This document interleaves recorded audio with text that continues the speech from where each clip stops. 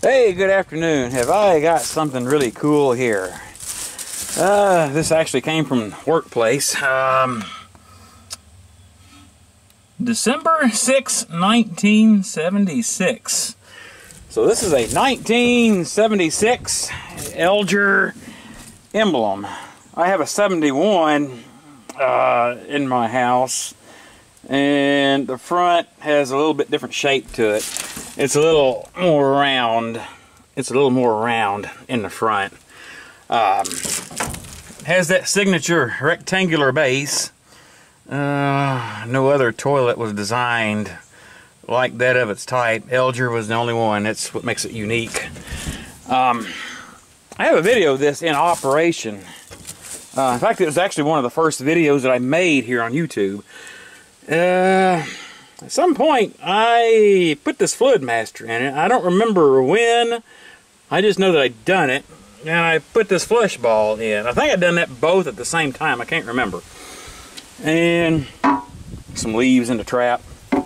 It's alright. But it's clean. Oh, and this seat's not very old either. 7 or 8 months old. I remember doing it. Eljer logo.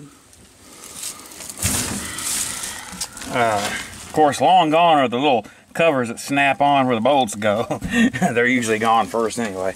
I do have a lid for it. It's just I didn't bring the lid. I didn't have it with it, but I do have one. So I will get it down here in a day or two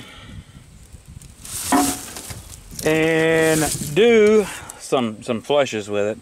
The reason why I got it, well, they just replaced them actually, but I did have problems with this one here. It was I was having problems getting it to siphon out all the way. It could. I'm kind of blaming it on the drains that was over there. I had said that once before. I said it didn't seem like it was getting quite the air that it should. So we're going to check it, set it up. We're going to test it here at some point and see what goes on with it. But anyway, I thought I'd share that with you all.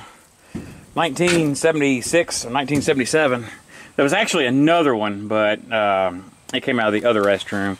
And I went ahead and put it in the dumpster because it had a lot of bad stains in it, and this tank was cracked on it, and wasn't near as good a shape as this one. So, but yeah, we'll get it set up. We'll do some flushes with it and have some fun with it. So thanks for watching.